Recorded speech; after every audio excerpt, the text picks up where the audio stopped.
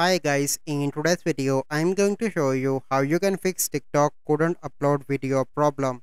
So the first step you need to do is to open Play Store and you need to search for the TikTok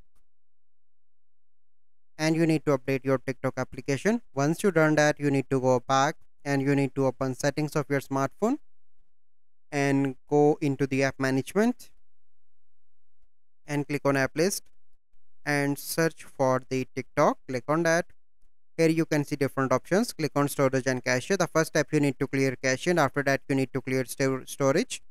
And then you need to allow all permissions from here. Once you done that, you need to go back and you need to restart your smartphone. And after that you need to open TikTok and try to upload. And after that your issue get resolved. So this is the process. I hope you find this video helpful. If you find this video helpful, must like this video, subscribe to our YouTube channel for future videos. We'll see you in the next video. Thank you. Have a good day.